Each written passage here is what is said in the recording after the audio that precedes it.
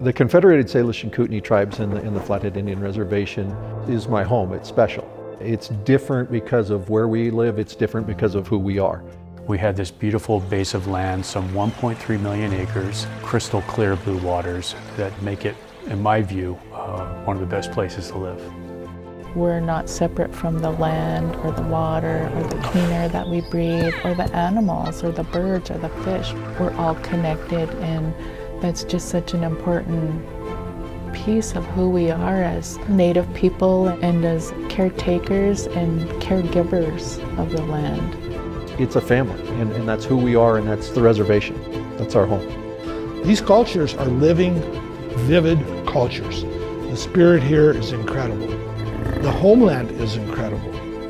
And it's been a lot of heartbreak in the past, a lot of suffering by past members of this tribe. Never again will we let somebody else make our decisions. And the only way we can do that in this world is to be able to financially have that power.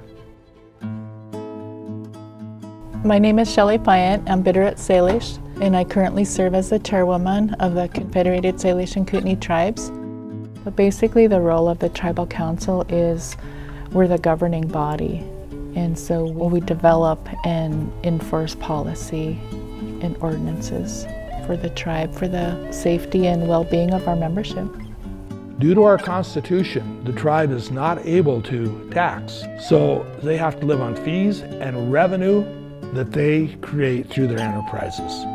S&K Technologies is a family of companies, and so we're more of a holding company. We have 10 subsidiary companies, do everything from tower and construction work to repair and return work for different contracts for the U.S. government. S&K Technologies each year declares a dividend and provides a dividend back to our shareholder, the Confederated Salish and Kootenai tribes, for their use in education, cultural, housing, health of its members. So we have an obligation for the tribe to have that revenue, which is not restricted by any federal program. It's not restricted by any federal grant. It is money that the tribal leadership can determine where it's to be spent that is most critical in their planning. We underwent a strategic planning session a few years ago, and through that process we identified top priorities. The first being cultural perpetuation, because our people were subjected to boarding schools and that interrupted our traditional way of life. When you take 3, 4, 5-year-old kids from their home and their parents and their way of being, and you put them in a boarding school until they're 18. The priests and nuns were very strict with the kids in terms of keeping them from speaking their native language for fear that it would hold them back from learning English. And lo and behold, after a number of decades, we started to get fewer and fewer speakers. We lost a lot of our culture and we lost a lot of our language through that process. And it's really important, the language, the spirituality of the Indian people, regardless of what tribe you come from, is important to keep passing on. Kootenai language is a language isolate, and so it being endangered, it's on the verge of being an extinct language. Each year or a couple of years we lose a critical component, individuals here and there, and each time that happens we lose another page regarding language. When you're surrounded by a dominant language, by a different language every day, it's really hard to bring back a language that's really been decimated. We're trying to restore that, and to that end we've established 2 language apprenticeship programs. We are currently training interns to be teachers. We hire 7 at a time, and we try to keep the program moving along so we can get our teachers into the local schools. We were very fortunate to find the funding through a lot of our corporate dividends.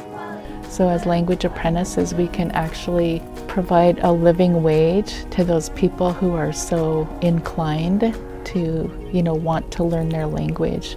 Hashal Sierra Masila Llwys Gwest, Tilot Skatku Uchiskellihu. My name is Sierra Masila. I've been studying the Salish language for about a year now. I just started. Prior to that, I knew a few select words. Milk, yes, no. The practices that are passed down from generation to generation is something that I wanted to give to my son. I wanted him to experience everything that I've experienced and give him more than, what I had. So learning the language was perfect. It's very important to, as a young youth, to get involved in traditional and cultural practices. Educate them in who we are and why we're here. When you really start to understand language and learn your language, you see the importance, the connection, how it's interwoven into everything of who we are. It's the foundation of understanding Salish Cuddly Spell worldview. The culture and the language is important because it gives us our identity. It ties into the language and the culture, so learning this is just giving me a stronger foundation that I can go forward with and help protect the land for my people. We are a tribally owned corporation. However, we also contribute funding to the community at large. One of the prime examples that comes to mind is the Boys and Girls Club. I'm Eric Cooksley with Boys and Girls Club. I'm the executive director for the Boys and Girls Clubs of the Flathead Reservation. So we serve school-age kids 6th all the way through graduation from high school.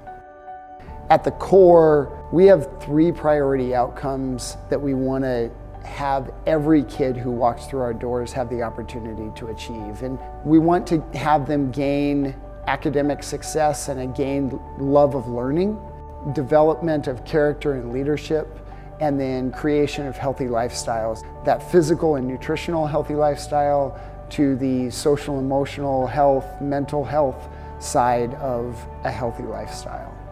We always make sure that money is never an issue for a child being able to come here, and so we have numerous scholarships and things that allow any child who wants to be here to be here.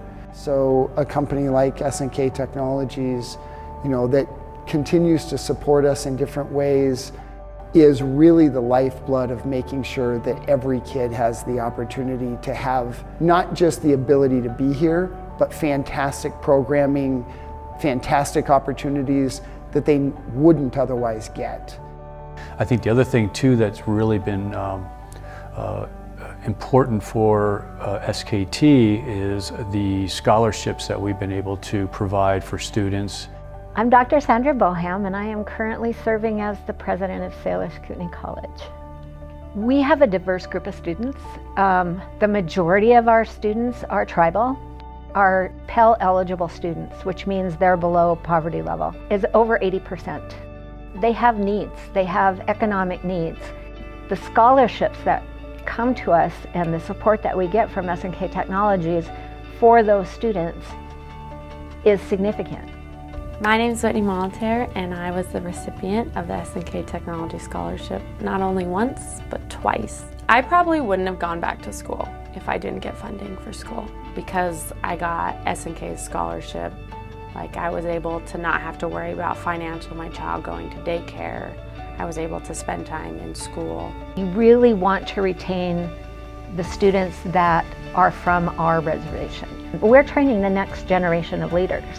This is the next group of people that are going to serve in our tribal government, that are going to manage our natural resources. We need those students here. They understand our cultural values, they understand our tribal values, they understand the community that we live in, and you can't get that somewhere else.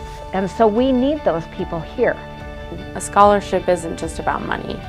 It's about somebody that believes in you and wants you to succeed and wants to help you in every opportunity. When the job opportunity opened, I thought it'd be a great idea to take it and come back around and give back to S&K, who gave to me when I needed it. And what's so critical with Salish Kootenai Technologies is that the funding that they give to the tribes are able to be used at the tribal council's discretion.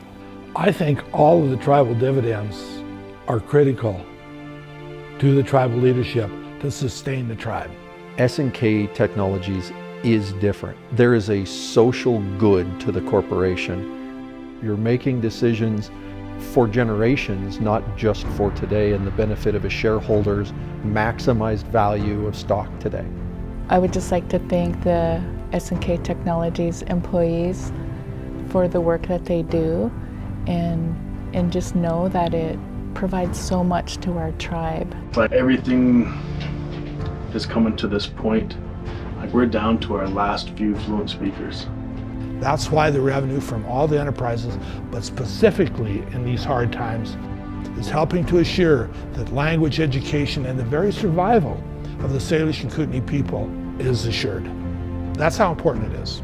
S&K Technologies, more than anybody, stepped up numerous times to come alongside us and provide funding, provide some expertise at a couple different times, and also help connect us with other folks who could give as well. S&K believed in me, so I want to give back to them. By giving back to S&K and working for them, I also get to give back to my people. So I'm thankful for you. I'm able to see a future for myself because of this program that would have never been possible. And to be able to teach my son what I'm learning when I'm learning it is, I can't say it enough.